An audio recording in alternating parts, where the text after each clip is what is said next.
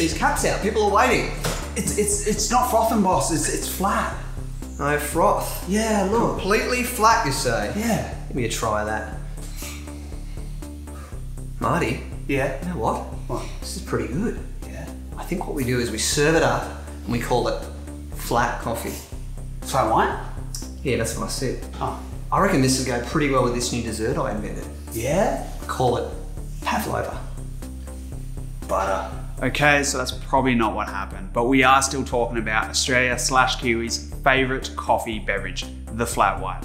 Today, I'm going to give you a guide on what it is and how to brew it. Let's get into it.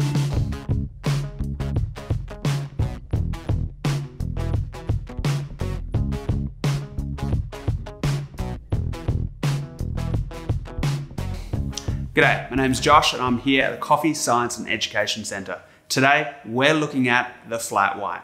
What is the myth? What is the legend? I'm telling you, Australia made it first. Myth has it, the Australian Parliament actually released the flat white officially. It was in the newspapers, everything, 1986, look it up.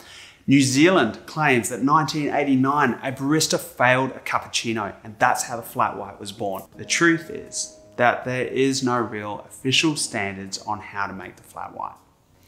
I'm not here to start any fires, but what we're gonna do is show you how we at 7 Miles make the flat white. So first, we'll start with a ceramic cup. This cup here, I would normally use a single shot. It's about 160 to 180 ml. For this cup, this would normally take a double shot. This is about 300 to 350 ml.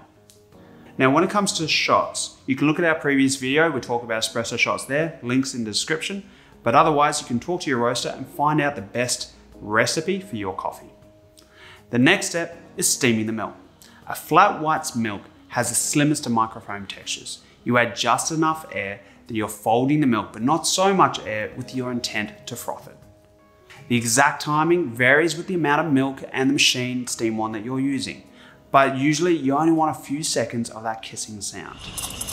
Now, if you want to get help with that silky milk texture, look at one of our other previous videos. Link is also in the description, and we'll take you through that step-by-step process.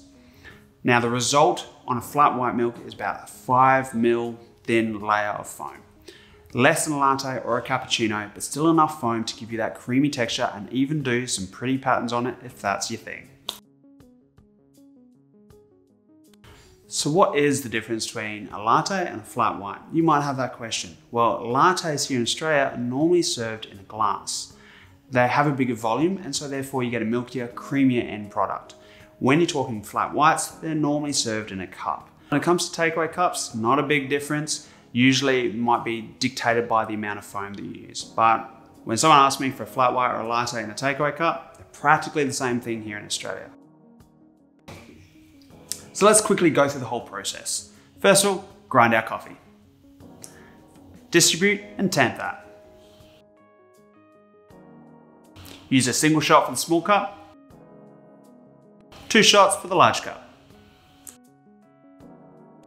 Steam the milk, adding just a small amount of air right at the start, just slightly expanding it. Pour that milk, and you're good to go. Now, I know that there are plenty of ideas on how to make the best flat white. Some people serve it with a double ristretto shot. Other people make it dead flat, no foam at all. Some people make it the same as a latte, serve in a cup, and then call it a day. But in the end, you need to make a flat white that tastes best for you or best for your customer. In the comments below, let us know what flat white you like and how you like it served. Give us your tips and tricks. We'll be so interested to hear them. But till then, I'm pretty sure I'm just gonna go and jump in the DeLorean. So see you next time.